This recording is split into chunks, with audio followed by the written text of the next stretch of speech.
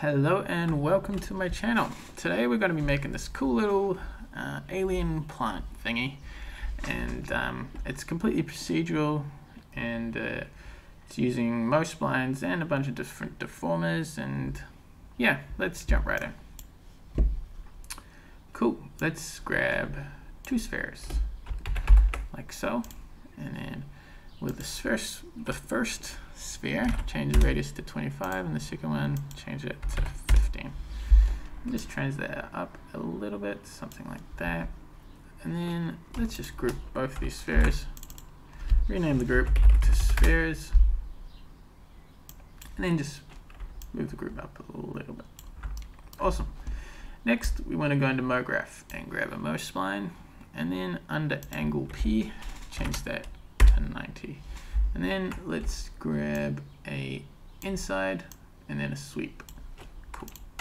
Now let's put the inside and the sweep, inside and Mohs Spline inside the sweep, and then under the Mohs Spline, just change the width to 5 centimeters. Cool. And so the Mohs Spline doesn't drive you nuts, turn the visibility off, and just on the spline. And then under the width, if you expand it like I have here, just select both those spline points, right click, and change the point type to soft. So now let's just control the taper a little bit, so that tapers off nicely, and just change this to however you like it. I'm going to add a little point in the middle there just by control clicking, and then on the left, let's just change that so that just makes a nice little curve there. Cool, kind of like that. Awesome. And actually, I'll just make it a little thicker. Awesome. Now under the curve here, this just change it to 360, and then expand it so you have this little spline curve here. Select both of them, right click, and go soft again. Now just move the left one over like so, and now you get this cool little curve. It kind of reminds me of like a fern would be in New Zealand. Cool. And just change the display so you can see the lines. Cool. I'm just going to add a few divisions on the inside so that's a little bit smoother. Yeah, that looks good. Awesome. Now we want to grab a cloner and put that sweep inside the cloner. Change the, under the object tab, change the mode to radial, and then change the plane to XZ, so they're all facing upwards, and change the radius to something like 8. Yeah, kind of like that. And change the count to something like 7. And then under the Mohs Spline, we just want to fix the angle that this curve is on. So under angle B, just change that to 270. So they're all facing outwards. Awesome. That's a nice starting point. Just remember to save your file so you don't lose everything. Alien plant tutorial. I'm just gonna save over it. Cool, so now what we want to do is add a little bit of twist to these stems. So if you go into the deformer menu, just grab a twist deformer. Cool.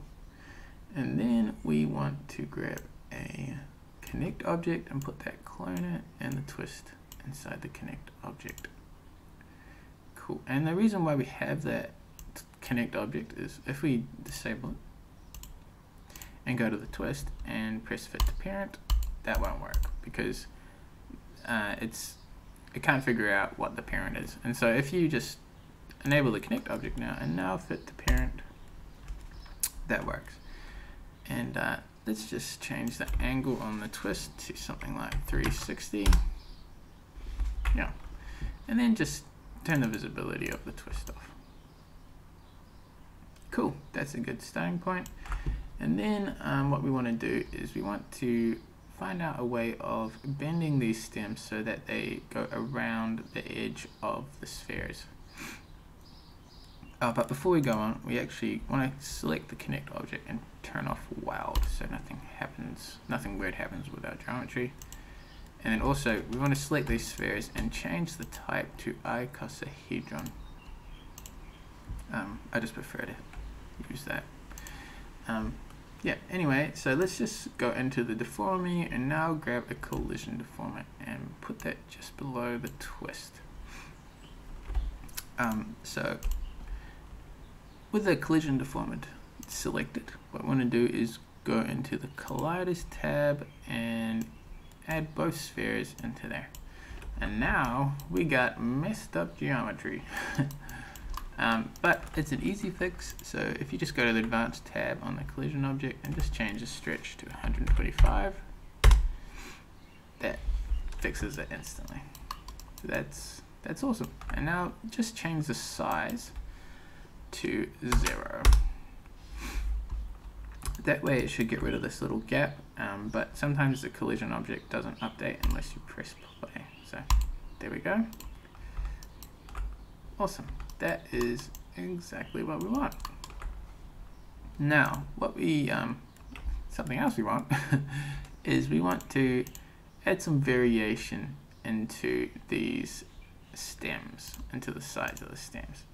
And so with that cloner selected, go into the MoGraph menu, effectors, and click on the Random Effector. Under parameters, just turn off the position parameter and enable the scale. And tick uniform scale, and then now just add something like 0.25. And yeah, that's a good amount. Now you'll see we've gotten a weird glitch here, and that's because our twist doesn't automatically resize. And so what we're going to do is just click on fit to parent again. And voila. Awesome. So just turn that twist back off. And just to keep things tidy, let's just grab it now. Put that random and that connect in there. And let's just rename that now to main stem. Or stems, because there's more than one stem. Cool. That looks pretty good. Now, what we want to do is we want to start working on these little stems with their little spike balls. And it starts off pretty similar to how we did these main stems. So under the main stem, expand the connect object and the cloner and just copy that sweep object and paste. Cool. Now just turn off the collision and the twist, because sometimes they just uses up a bit of memory and makes things slow, and just turn off spheres and the main stems. Cool. Now with this Mohs Spline, we just want to make that a bit smaller. So let's just go with something like 50. Nope, that's way too small. 35. Maybe 100. Cool. And then under the width, maybe make that just a little bit thinner. And just fix the shape up a little bit. And under the curve, we just want to move this left point just over to the left and up a little bit, and then just reduce that curve so it's not so intense. So something like that seems to work pretty well. Yeah, cool. Now what we want to do is put that sweep. Actually, no, let's keep that as is, and then let's start working on these little spike ball thingies. So the way you start that out is by grabbing a sphere, change the type to icosahedron, and then you want to grab a bevel and put that inside the sphere. And with the bevel, just change the offset to something like 15 is fine, and then just click the limit option. And that way we get these cool little hexagons, which I use this all the time. I love that. And cool. Then what we're going to do is go into the MoGraph tab and grab a Mo Extrude. Now let's just grab a null, put the sphere and the Mo Extrude inside that. But we have a little problem here. You can see we've got some weird geometry going on. And the reason that's happening is because the bevel's leaving like double edges. So what we want to do is put that sphere object inside another connect object, like so.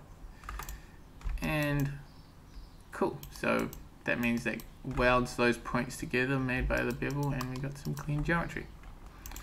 Now under the Mo Extrude, under transform, we want to change the scales to something like 0.3, 0.3, 0.3, and then change the position to something like 20. Now if you go back to the object tab and change the transform to per step, then you get more of an exponential fall off, and that looks a lot better. Cool. So now we just want to add some randomization to these spikes. So if you go into the MoGraph Effector and add Random Effector. Cool. And so go to the parameters, and under the position X and Y, just put that as 0. And as the position Z, just maybe change it to something like 10. So that changes like the size of the spikes. So, oops, it's, yeah, something like 10's pretty cool. And then let's add some random rotation. So the Random Effector is adding this, well, it's adding this randomization to each step here. And so it just adds on, and yeah, it looks pretty cool. So add 10 degrees in the H, P, and maybe 30 here. So 30 will change the like twist. I mean, the last one will change the twist, like so. And I quite like that. That looks pretty cool. Now we just want to grab a subdivision surface and put the null inside that, so things are a little bit smoother and nicer. And then just so that it's not too high poly, just change that to 1 subdivision, like so. Cool. And then just group that, and so it's nice and tidy, and call it spike ball. Nice. And now we have our spike ball and we have our little stem. So we just got to get the spike ball on the stem. And the way you do that is by grabbing a cloner and put the spike ball in the cloner, and select the cloner, change the mode to object. Now just disable the cloner, because otherwise you could crash your computer if you do this wrong. And so just expand the sweep and add the Mohs Spline to the object. So then you change the count to 1, and now you can enable the cloner. So you just get 1 cloner per stem. And obviously it's way too big, so go into the transforms on the cloner object and just change it to like 0.05 maybe. Yeah, maybe that's a little too small, so 0.075, 0.5. Yeah, I like that. That's looking pretty cool. And now on the cloner object, just go to the object tab and change the start position to 99.9%. So that way it's just going to move it right to the end of the stem, like so. And I quite like that. That's looking cool. Now what we want to do is, now we want to clone that into like we want a radial cloner like we did with the main stems. So go into MoGraph, grab a cloner, and actually we want this cloner and this sweep grouped. So grab a null, like so, and then put that null inside the clone, the other clone. Cool, and change the mode to radial, change the plane to XZ, and change the radius to something like 20. And then up the count, something like 7. Awesome, that's looking pretty cool. Now we just want to randomize the size of that a little bit, so under MoGraph effectors, add a random effector. And so change the parameters so that it doesn't go on the y-axis. And then just change the x and z to like 5. So just adds a little randomization on the position. But on the scale, we want to add a uniform scale to like 0.25. Yeah, that's looking nice. Awesome. So now if we turn back on our main stems and our spheres, expand the main stems and enable the twist and the collision, we got a cool little alien plot going on. I quite like that. It's looking good. Just with these little stems, I think I'm just going to rotate them out just a little bit. So just select that cloner, just go to transform, and change it to something like that. That's looking a little bit better. Awesome. Now let's just make another null and put that cloner and the random inside here and call it small stems.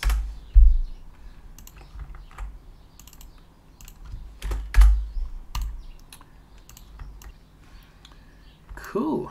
I'm pretty happy with how that's looking. It's looking nice and alien-y. So yeah, I hope you enjoyed that. That basically concludes the modeling part of this tutorial. So I will be posting another one that shows you how to make it look like this. And yeah, so I hope you enjoyed that. Please like and subscribe, and I will see you in the next tutorial.